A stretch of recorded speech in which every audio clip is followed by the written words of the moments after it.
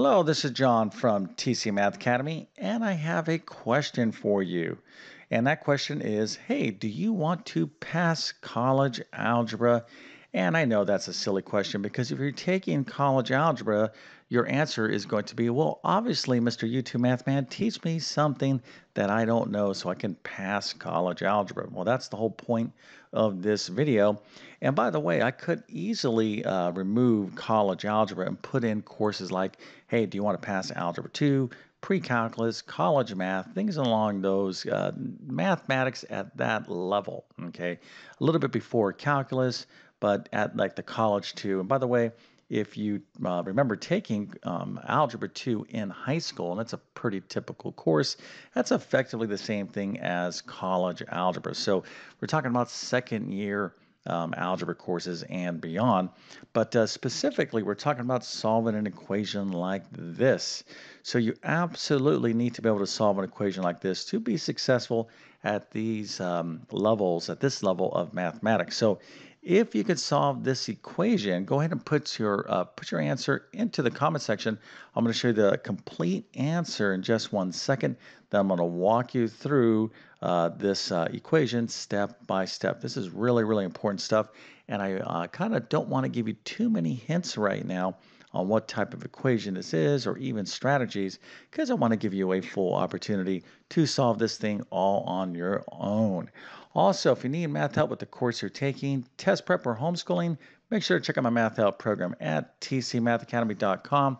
You can find a link to that in the description below. And if this video helps you out, don't forget to like and subscribe, as that definitely helps me out. Okay, so we have a to the fourth power minus 3a squared minus 4 is equal to 0. Obviously, we are looking to solve for a. And what is the solution? Well, let's go and take a look at it right now. A is equal to, we have four roots or four solutions here. So a is equal to positive negative 2 and positive negative I. Okay, so hopefully you recognize this as a complex or imaginary number root, and positive negative 2 is obviously part of the real number system. So we got real solutions and imaginary solutions or complex solutions. And if you are already lost, don't panic. What you want to do is, well, first of all, a few things here.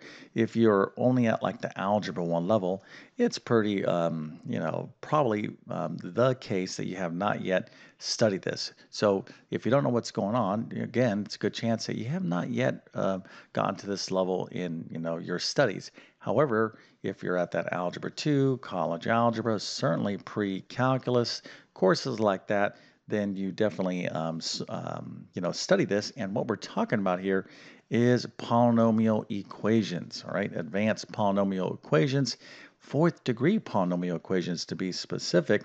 But if you got this right, that is super impressive. Matter of fact, let's go ahead and give you a nice little happy face and A plus, a 100% and multiple stars so you can tell your friends and family that indeed you can handle a fourth degree polynomial equation.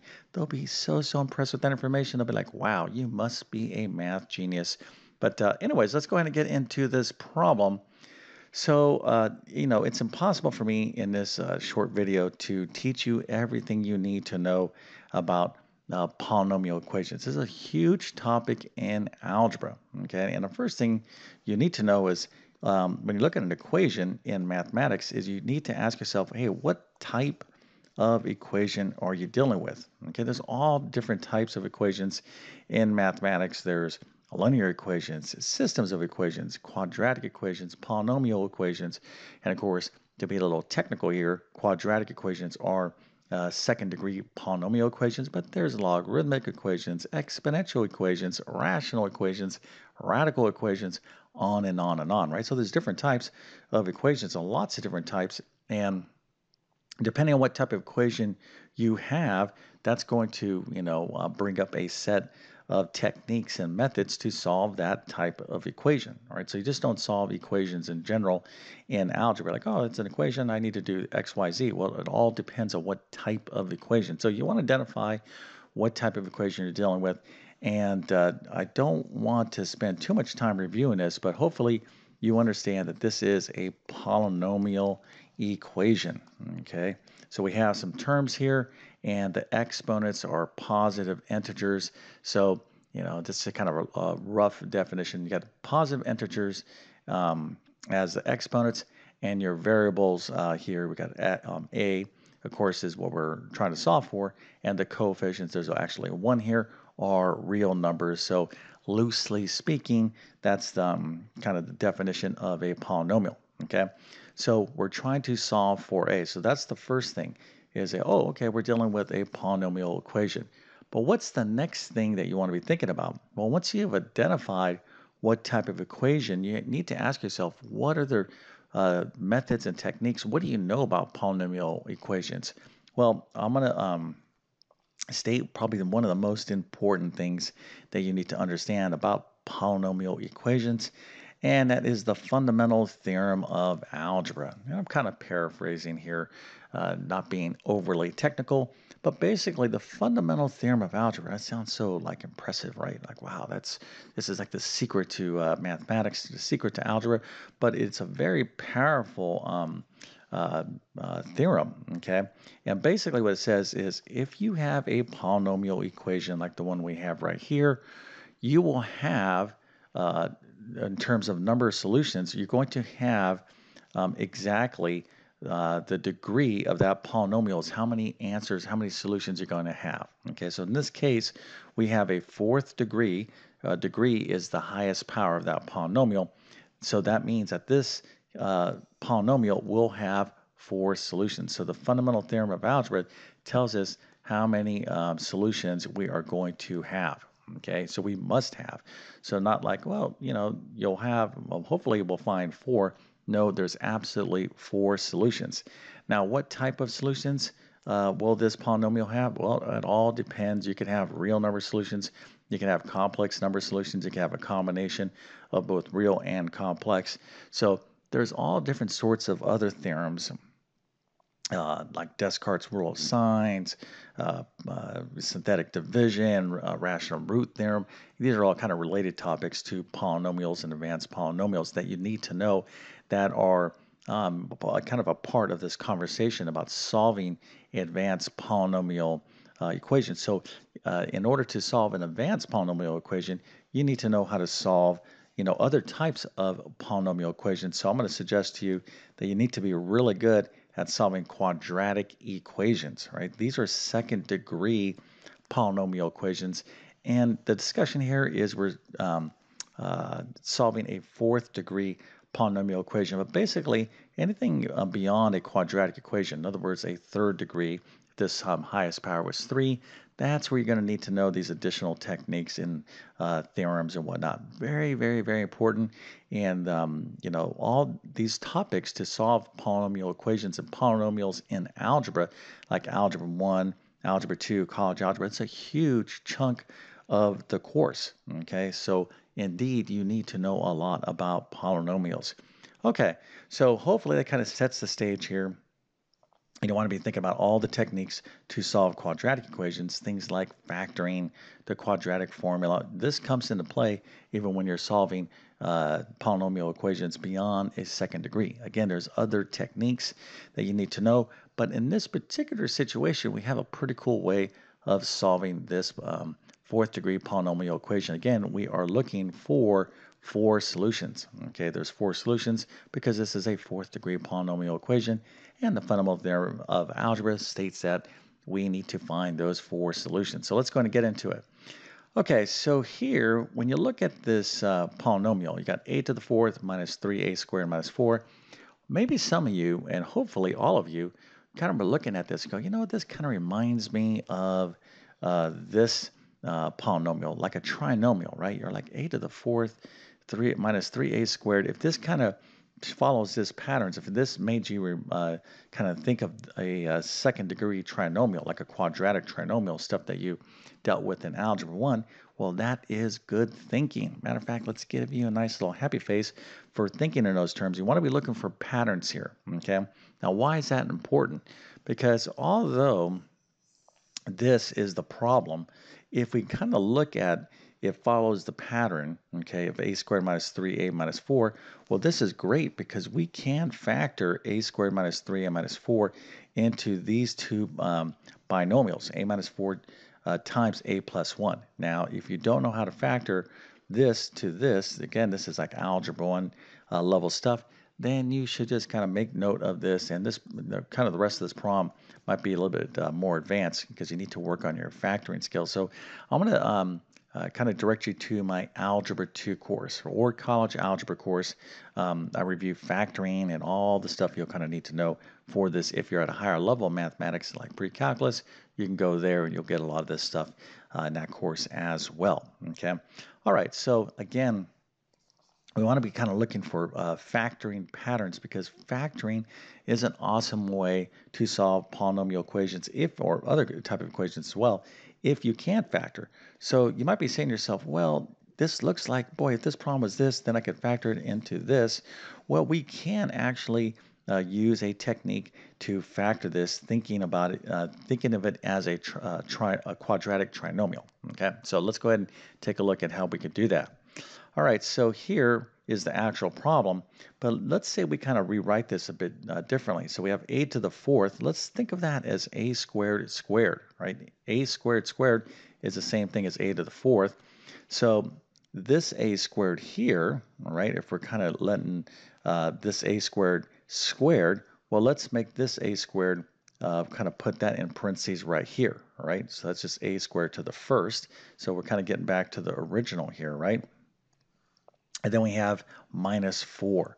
So what I'm kind of showing you here is an example of factoring by substitution. Okay, and this is a very, very important technique. So you're like, well, we're kind of, close to being able to kind of factor this, but here's the easiest way to approach this.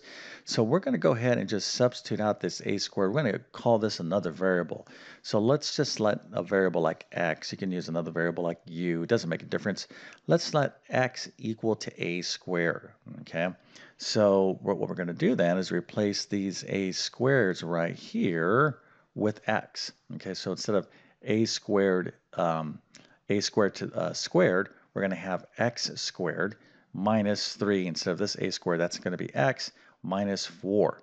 Okay, so we're just going to substitute in another variable, and then of course we can factor x squared minus 3x minus 4. It factors into these two binomials, x minus 4 times x plus 1. Now we're going to substitute back in for this x, because we let x equal to a squared. We're going to replace that x with a squared. Okay, so now we have a squared minus 4 times a squared plus 1 equals 0.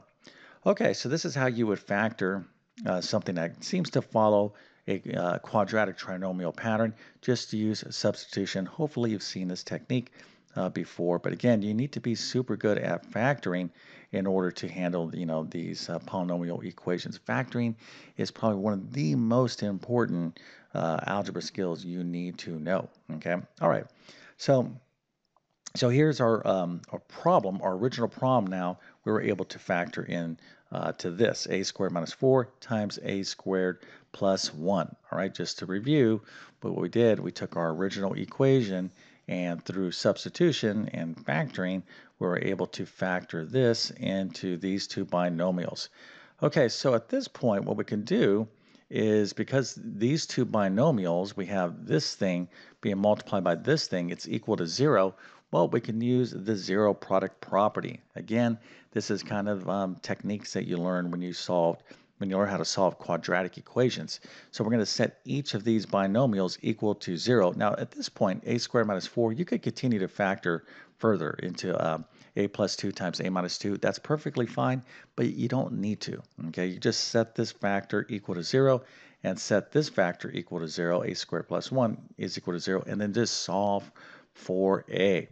Okay, so let's go and take a look at this side here, this equation, a squared minus 4. So I'm going to move the 4 to the side. I got a squared is equal to 4. How do I solve for a? Easy, just take the square root of both sides. So a will be equal to the square root of 4, which is, of course, positive and negative 2. So remember, when you're dealing with quadratic equations, you need to take both the positive and negative of roots when you're taking the square root of a positive real number, okay? Unlike just the principal square root. If I just asked you, hey, what's the square root of 9, where there's no equations involved, the answer would be 3. But if it's a squared is equal to 9, then the answer is both positive and negative 3, because we need both the positive and negative version. Okay, so right now we have two unique answers. We have a is equal to 2 and negative 2. And of course, we just write it as positive negative 2. Okay, so let's go ahead and solve for a. In this equation, we have a squared plus 1 is equal to 0. So we're going to move 1 over to the other side. So now you can see here, I'm going to end up with imaginary solutions. You have a squared is equal to negative 1. So to solve for a, I'm going to take the square root of both sides. So a is going to be equal to positive negative square root of negative 1. And by definition, I, okay, which is the imaginary part, complex number is equal to the square root of negative 1. So a here is going to be equal to positive and negative I. Okay, so let's go ahead and just make sure you understand we have 4 solutions here, which we were looking for. We have 2, negative 2, we have a positive I, and a negative I. 4 total solutions to this 4th degree polynomial equation. Okay, so in terms of level of difficulty, I would say this particular problem for this level of mathematics is maybe like a 5 out of a 10. So some of you might be saying, what are you talking about? This was so difficult. You might be like, you're just making this stuff up. This is a difficult problem. Well, listen, it gets much more interesting, but nothing that you can't handle. Okay, what you want to do is build up your knowledge and build up your skill set and really have an attitude of not taking shortcuts. And that's kind of the best way I can kind of say it. If you want to rush through things like, hey, I just need to pass this course, that's kind of why I use the word pass, because a lot of people just want to pass. I just want to pass college algebra. I don't really care about getting a great grade. Well, you might want to just change your perspective. Be like, instead of just wanting to pass, think in terms of how can I do great in this course, because that's going to motivate you to learn everything you need to know. Because if you just want to pass, that kind of implies that oftentimes you just want to do the minimum amount just to and when you're dealing with math at this level, that's not going to serve you well. So if you need help with this stuff, check out my college algebra course or my algebra 2 course or pre-calculus course. Also, I have additional videos on my YouTube channel that can help you out with all of this as well. But hopefully this little video helps you out. If that's the case, don't forget to like and subscribe. And with that being said, I definitely wish you all the best in your mathematics adventures. Thank you for your time and have a great day.